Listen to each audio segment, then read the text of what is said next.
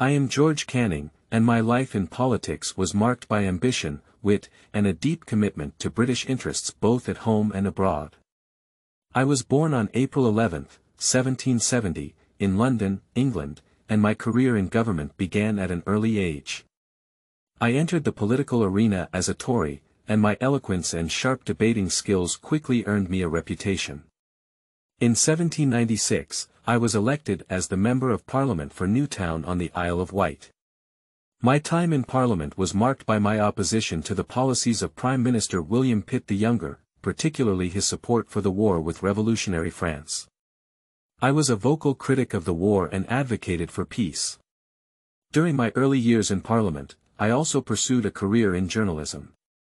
I co-founded the newspaper, The Anti-Jacobin, which was known for its satirical and conservative content. This publication allowed me to shape public opinion and promote my political ideas. In 1807, I was appointed as the Foreign Secretary in the government of Prime Minister Spencer Perceval. This was the beginning of my long and influential career in diplomacy and foreign affairs. I played a crucial role in forging alliances with other European powers against Napoleon Bonaparte during the Napoleonic Wars. My diplomatic efforts helped secure the support of Portugal and Spain against the French. Tragically, in 1809, Prime Minister Perceval was assassinated, and I was asked to form a new government. However, my tenure as Prime Minister was short-lived, lasting only 4 months.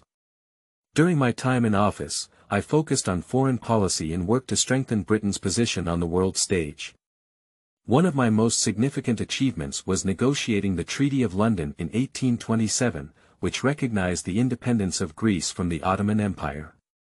This was a diplomatic success that resonated with the British public, who saw it as a victory for the principles of liberty and self-determination. However, my health was always fragile, and my time as Prime Minister took a toll on me. I struggled with illness throughout my political career.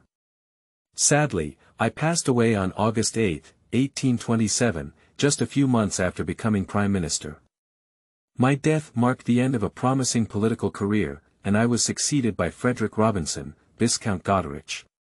In hindsight, my contributions to British foreign policy and my role in promoting Greece's independence remain some of the most notable aspects of my political legacy.